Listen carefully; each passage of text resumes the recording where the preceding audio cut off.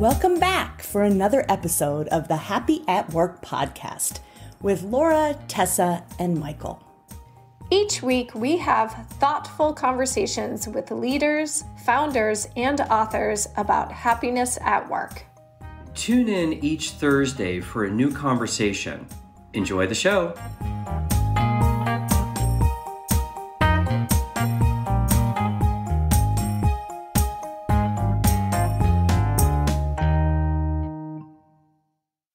Okay, so welcome everyone to the Happy at Work podcast. And today we have with us Brant Cooper. Hi, Brant. Hi, how are you all? We're doing great. We're so happy that you're here. So we're going to go ahead and get started. I have one of Brant's books with me, Disruption Proof. And so, you are the author of The Lean Entrepreneur and Disruption Proof.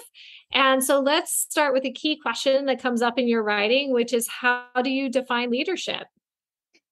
Well, boy, leadership has evolved quite a bit over time. So I think in today's world, I think that leadership is often knowing how to lead given a particular moment, given environment that you're in, given circumstances that are around you. And so I think that there's a greater requirement in leadership diversity skills than perhaps in the past. And I think it's really brought on by the level of uncertainty. I guess today I often when I think of leadership, I think of the ability to say, I don't know, which I think 50 years ago, if you defined leadership that way, you would be hard pressed to find a leadership position. I love that answer, Brant. In your writing, you discuss the need for leaders to adopt learning practices. And what are the biggest obstacles leaders do face in adopting those learning practices? Well, I think it's really just what I just said. If you actually know everything, then you don't need to learn. Or if you pretend to know anything, then maybe you're learning in secret, but you're not willing to do it with your teams. And so I think that we face a lot of uncertainty in the world today, and really in business, uncertainty exists all over, and so just the ability to differentiate between when like market-based evidence that something is true versus having a lot of conviction, or perhaps your own biases hide the fact that you don't really know, and just merely the fact of saying, okay, I don't know, puts you into this learning mode. And so I really think I think that there's still in a lot of companies, there's a culture around not being willing to, or not being able to, or fearing not knowing. I think that is so interesting because what you're describing are behaviors, or I feel like competencies of a leader being able to have humility and to have empathy, which are these quote unquote soft skills that, like you said, if leaders were seen as empathetic 40, 50 years ago, they may not have been considered leaders. And now we're seeing that empathy is emerging as one of the top leadership traits. And you've also talked about being in these times of uncertainty and crisis, and we've just been through a pandemic. Companies are now adjusting and aligning to a new normal as it relates to remote work and hybrid work. And for companies that are struggling with this new normal, we've seen companies who have made very dramatic statements saying everyone back to work, and then everyone quit. And then you've got companies who are like, okay, we want to be flexible, but we're having a hard time creating an organizational culture when everyone is in separate locations around the world and so forth. So how, for companies that are struggling with this new normal and really trying to figure out what is the right thing to do as far as, do people return to work? Do we do hybrid? Do we do fully remote? Is there one right approach? And what would you advise to these leaders in how they run their companies? Yeah, there's definitely not one right approach. I think reading all of the articles and around this remote work and the hybrid work and all of these type of things, what struck me was the lack of empathy developed for employees. And it was as if leaders had to come up with policies without understanding what the ramifications of those policies were going to be. I just find it extraordinary. I think that, not to pick on Apple and Tim Cook, but he's sort of walking around talking about how much he enjoys seeing all of his employees and colleagues in the office and the energy that brings him. And that's amazing, good for him. But to assume that then that's the way everybody is going to see that, it seems pretty silly to me. Not everybody obviously is in Tim Cook's position. And so I think people often get empathy wrong in the sense that understanding people deeply does not mean that you're going to necessarily implement policies that address all of those needs, right? I mean, you have to be able to, you have a diverse group of people.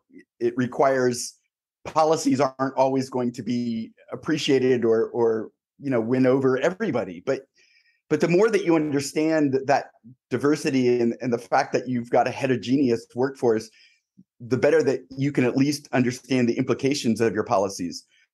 So I think that's number one, is that the first effort should have been and should still be is to understand what are the circumstances of your employees and why is it that they do want to work more from home, and really what do they miss about the office environment, right? I mean, these things just aren't binary. There's lots of young people that need mentoring, and maybe that's better in the office, or there's people that coming out of the pandemic lack the social part of the office. And so I think that it's not really just so binary. And so forcing a hybrid that, Monday and Friday, everybody's at home, and Tuesday, Thursday, everybody's at work, sort of doesn't solve for that either.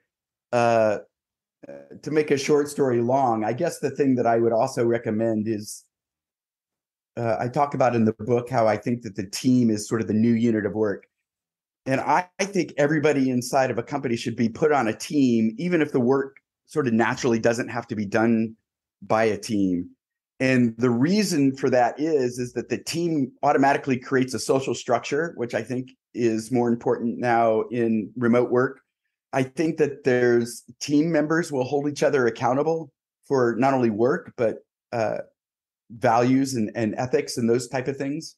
And so I think just even that small step can start figuring out what the remote work ought to be, because really the team ought to be deciding, would it benefit them to get together? And so maybe they can get together in a co-working facility instead of in the office. But if you allow the team to figure out what is the work that they're actually going to do to achieve a particular objective, and then what makes the most sense from a team perspective, then you're starting to allow people to solve their own problems.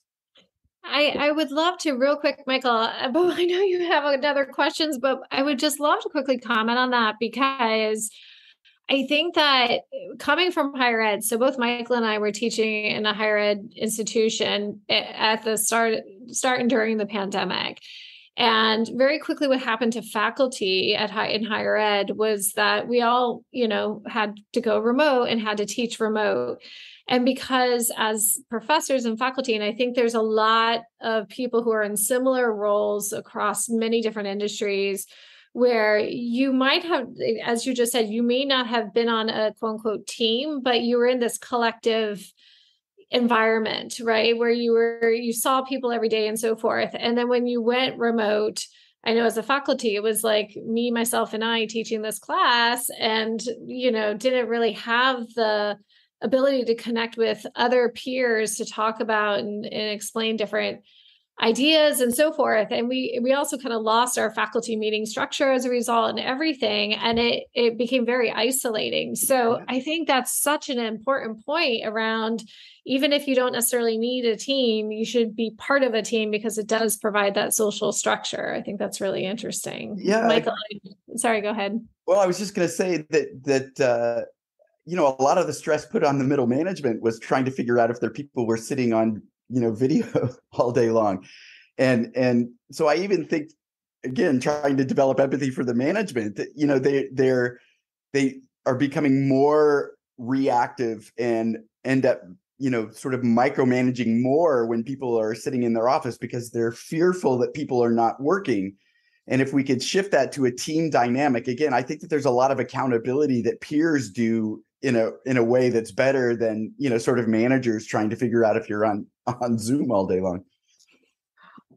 I love this response. And like I mentioned, I teach in multiple institutions, and there's one where I'm being completely micromanaged. And I think I can explain why it's happening. He doesn't think I'm working, but I am. I have to let him know that. If we could get to outcome-based management, we could solve a lot of those problems. But I think one of the reasons why people don't want to go back into the office is that they've realized that when they get to focus their time and schedule their day so that when they are working, they're focused, they actually don't need the 8 hours or the 9 hours a day in order to do their jobs. And management is still very uncomfortable with that idea. Oh, absolutely. Absolutely. So for my next question, we know that, today's companies are facing unprecedented change. Every day is something different, between digitization, ESG, new cultural norms, et cetera. How do you feel that companies could develop a strategy that's agile in the face of continuous change, so they're not always feeling like they're playing catch up? Yeah, to me, it really gets back to the team concept. And a team has a mission. Multiple, people can be on multiple teams depending upon the challenges that they're taking on. In collaboration with management, they're forming what that mission statement looks like. They're figuring out what the desired outcome should be, what the metrics are that track progress towards the desired outcomes, which is a whole discussion in itself because companies are horrible at coming up with what I call learning metrics or progress impact metrics. And so I think that team structure, allowing people to deal with the uncertainty that they're facing with colleagues, is a way that you create agile organizations. I don't think it requires the rigid implementations of SAFe or Scrum or some of these other things that we see in R&D, but we can certainly borrow from there. But I think that, we're just, companies are completely flipped compared to the industrial age where everything was sort of known and all of the knowledge was in the center of the company.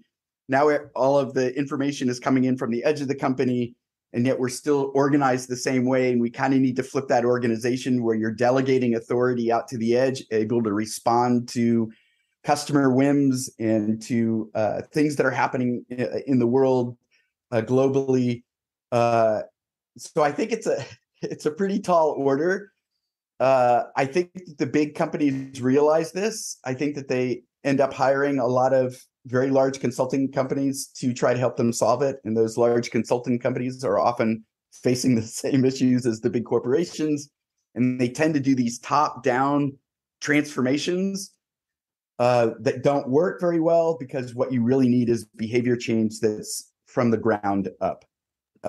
And so I think that it's very difficult, but I think that the nice thing is leaders can implement this tomorrow by just thinking about places where their teams face uncertainty and building that structure to go and tackle that uncertainty and giving them the time and the space and the resources to deal with the unknown, the not known. And the biggest objection I hear is leaders that we don't have the time because we have to do all of this execution. And I'm trying to get them to believe that doing exploration work actually increases the efficiency of your execution work. And you just, like everything else, you have to build it into the schedule. You have to put exploration onto the calendar, and you'll make time. So I think that's a really important point, as far as, again, we've got organizations that are incredibly traditional in the way that they have always thought about their organization, the knowledge being at the center and organizing that way, versus really looking at the periphery and looking at knowledge coming in and being able to empower employees to be able to respond to different needs. I'm curious, though, is if you can give some more detail as to what would be a strategy that a leader could consider when they're trying to move that frozen middle. So like you said, a lot of leaders and top of the organization will make these strategic decisions as to, we need to shift, towards ESG. We're seeing this in Europe right now with the Green Deal, and all these organizations, all these companies all of a sudden have a whole new set of regulations they have to quickly adhere to. And it's really changing the landscape of many types of companies, especially pharmaceutical and so forth. How do you move that middle salesperson who has been really selling the product one way forever and ever, and now they have to shift their mindset towards a new way of doing business? How do you get that momentum with those middle managers? Yeah, I mean, that's really that's the toughest part. I think that it's sort of a pincer move. You need the top down that bought into it, cheerleading, getting it going, and then the behavior change starts from the bottom up, and that's who gets squeezed in the middle, is the middle management. I think they need a lot of new skills development. I think they need new training. And a matter of fact, even new training would probably be the first time they've been trained. I'm not sure we ever spent time investing in teaching middle management how to manage. I think that I can tell them what the benefits are. The benefits are by taking this approach that you're going to be more proactive and more strategic, which is really what they want. They don't really want to be fighting fires all day and being reactive, because that doesn't really get the attention of their bosses. What gets the attention of their bosses is really that they are being more strategic. Another benefit is that they are the ones who can align the work that's being done with the priorities. And this is another thing. It's one of the biggest in most of the surveys that you see in large corporations. One of the biggest challenges is that the work being done isn't aligned to the priorities. And to me, this is how a middle manager becomes more strategic, is that they are the ones that ensure that the work that's being done on all of these agile teams is actually producing the desired outcomes that they've signed up to produce for leadership. So how you get there? Well, I think that the early adopter middle managers really just need to start forming these teams to deal with the uncertainty and the delegation of authority. That's really up to them. And there's sort of a trust level that needs to be built there, which is difficult for them. And so they have to tackle sort of near term projects, things that are low risk, but that still face uncertainty, so that you can start building the trust between the fact that you've now delegated authority and the teams are able to produce the work that you need. You can start building that trust. From a more macro point of view, I think it's that incentives have to be aligned top down. And this requires finding the right metrics. I guess, a quick little story here. I was working with a pretty large association, and it was really surprising to me that at the very top level, from the C-suite and the board, the metrics, the priorities that they were establishing, say, over the next 3 or 4 years, were really soft. They weren't quantifiable metrics. They want to increase the satisfaction of their members, or, they want to increase the number of the diversity of their population. But if you don't actually assign the hard numbers to it, then everybody kind of gets to just qualitatively say, yeah, I think we kind of did that, right? I mean, it's sort of in the product world, it's like, well, we were on time and under budget. Yeah, but your product didn't actually have the impact that you wanted. Oh, well, I wasn't signed up for that. I was signed up for on time and under budget. And so it really comes down to what are the right metrics, and then holding your leaders accountable to those metrics. And that will then start filtering down to the layers of middle management, because they have hard numbers other than just revenue. They have hard numbers that they can then give to these teams, that you're contributing to this increase in engagement, or this increase in diversity, or this increase in a sustainability metric. So I was really surprised about how soft the metrics were, and that's a problem. We actually have to. It's almost like the salesperson that you were describing. The salespeople have very hard numbers, and so they know they actually optimize their behavior to hit those numbers. And if we started doing that in other parts of the organization, I think you would start seeing naturally the behavior that will rally around achieving those numbers. That's really interesting. My next question is about practices that you would recommend to organizations. So let's say that you have someone that's willing, an organization that is willing to change. They want to create, let's say, an innovative culture, but they've just gone remote and they're going to stay that way. How do they create this innovative culture? Let's say everyone's willing and on board. Any practices that you've seen that you would suggest? Well, I think that, I think that they need to start developing empathy skills and running experiments and calling out their assumptions and even calling out their biases. And so those are great ways to get started. And again, you can start it on anything. It doesn't really, even if you're an internal back office function, you have internal customers, and you can go and develop empathy for what those internal customers are trying to accomplish and what are the obstacles. And then maybe as a human resources team, we can seek to improve the hiring practices in order to better serve the hiring managers. Or here are ways that as a HR group that we can increase the contentedness or the happiness of our employees. And you're running experiments to see if any of those things work. So the methods that I talk about in the book around exploration are basically these. You both come from an entrepreneurial background, and so you sort of understand this idea of seeking to understand your stakeholders, whether they're customers or internal colleagues. What are the assumptions that must be true for your solutions to work, and how do we run experiments to see if we're going down the right path, starting small and going big. And those are all skills that are very inherently teachable. And to me, those are ways to make change in any pockets of the organization, and they sort of shine a light on the impact that you've driven. And you might even be able to create some momentum around that behavior change. That's fantastic. And I can't believe we've literally had a half hour pass so fast. My last question for you is, and it's interesting because just this morning I had a former student who reached out to me. He's speaking on a panel at a big conference in San Francisco around the metaverse. And he was, it was interesting because he was coming to me for advice on really first, how does he deal with his anxiety around public speaking? But the second piece was really around, I want to really represent myself as an expert on the metaverse. And, I said to him, what I thought was most important is that he represents himself as a 21-year-old who is about to enter into the workforce. And why is the development of the metaverse so important? And I'm just really curious to get your perspective. You work with lots of companies, I'm sure lots of young people.